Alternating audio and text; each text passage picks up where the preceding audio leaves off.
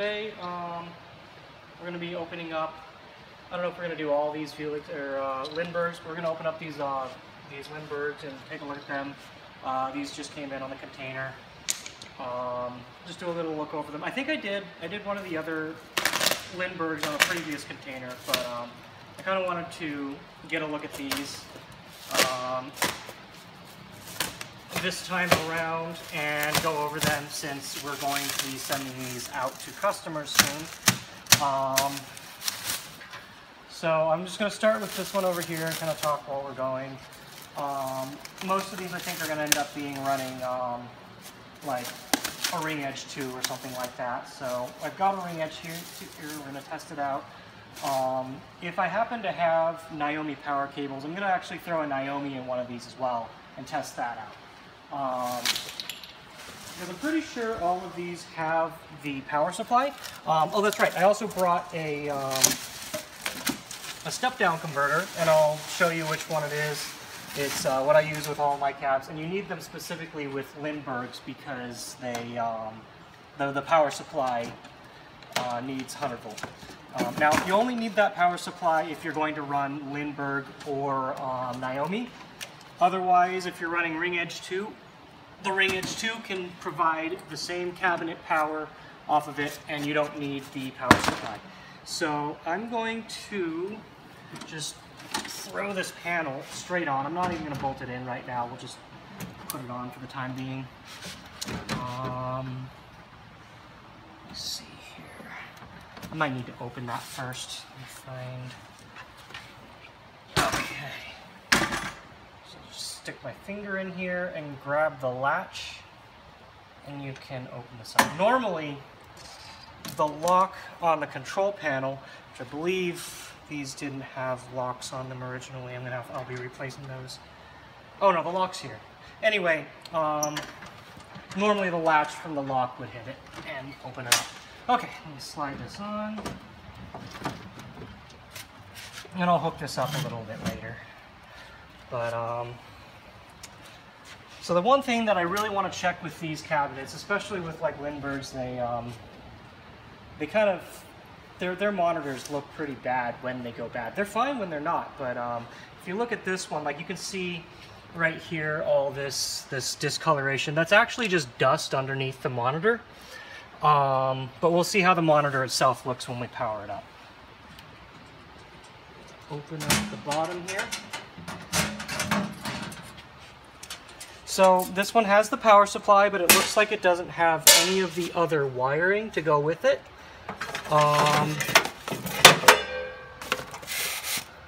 So the power supply is there. We may come back and test it. I think I have some spare cables somewhere. But just real quick, I'm going to power this one up. We're going to take a look at the monitor and see how it is. And I think you'll be able to tell even with nothing on it. Actually, this one seems to look okay. But we'll probably unwrap all 3 of these. We'll put them all together and kind of do a little test over each one with the monitor. So we'll be right back in just a sec. All right, everybody, we're back. That was a little longer than I expected to get this set up, but we had some little hiccups because I don't have a VGA to DVI adapter on me. And I did a little bit of weird rigging to get everything working. Anyway, we got it up. I've got a game running here, and you can kind of take a look at and see, you know, like this part being really foggy, and over here, and a little over here. And hopefully this will come up with a white screen in a second. You can see just how burned this monitor is. And specifically, now, I don't think I've ever mentioned this too much in any of our videos, but with LCD monitors, they are also able to have some sort of burn damage from heat in this case. Where CRTs, you know, you've got like the image is kind of burned into the screen itself. With these, they have a couple protective layers on the front, and when those get hot, they turn yellow. So at some point, whenever this goes back to a white screen, I'll point it out, and you'll see that this one is pretty badly burned, but my main concern with getting these and making sure that these monitors are actually kind of acceptable is I don't see any weird noise going on, any lines, anything like that. This actually looks pretty good for an original monitor.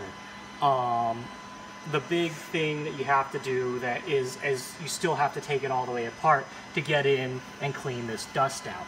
So that's kind of the hard part. At any rate, let's take a look at the inside of the cab and whatnot. I haven't bolted this panel on, but if you did, there would be a couple bolts down here and a couple bolts on the side underneath.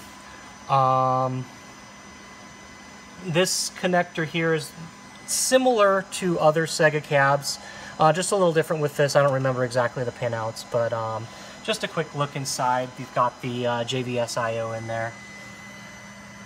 And inside the cab, I think we looked at this a little bit earlier, but this power supply, for some reason, I tried plugging in. So this is the harness that powers the cab, and let's take a look at the ring edge really quick here. It actually has a connector here to power the cabinet, so it's actually more convenient just to use the ring edge to power your Lindbergh. And I want to say they designed it that way for a reason. Anyway, this harness would normally plug into this power supply. And I actually think it doesn't need a step down. Normally, if you look inside, I don't know if you can see the LED in there. That LED might be kind of like blinking, like bam, bam, bam.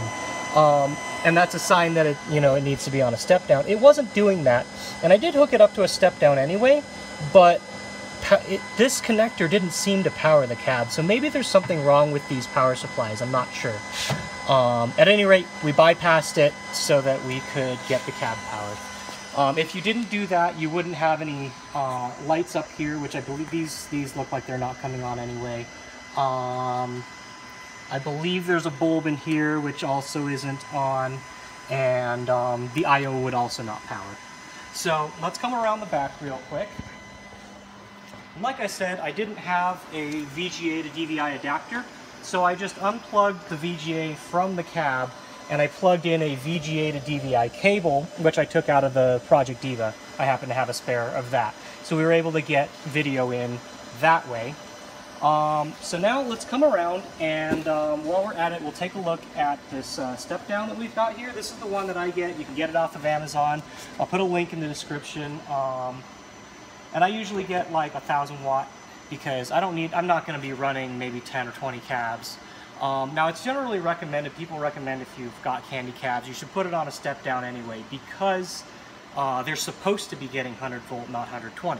Now they'll work for the most part on 120, but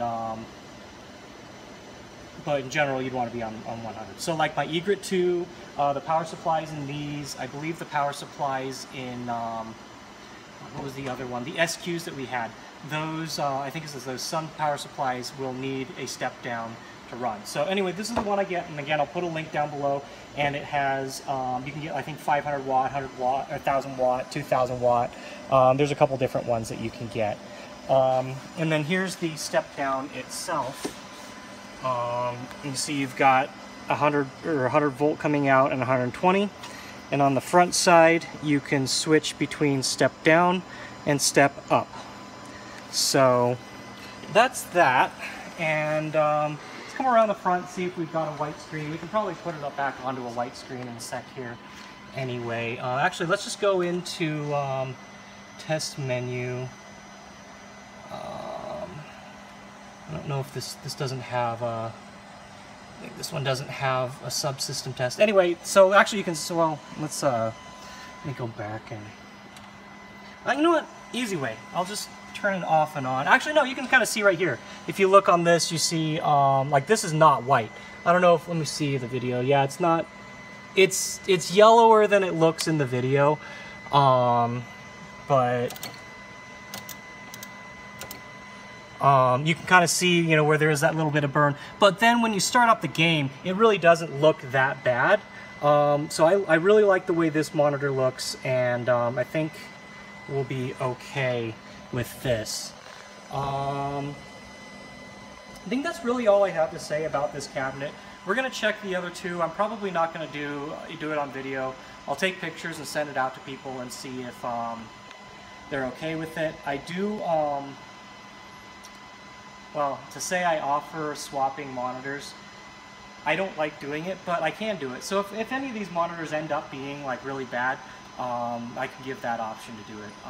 But at any rate, that's that for the Vuelix. I believe our next video we're going to look at some of the Vuelixes that we got. Did I say Vuelix? Yeah, no. That's it for the Lindberghs. We're going to take a look at the Vuelixes next time. And I'll kind of take a look at how those come in, because some of those were in really rough condition and I really wanted to do them once over. So we'll see you in that next video.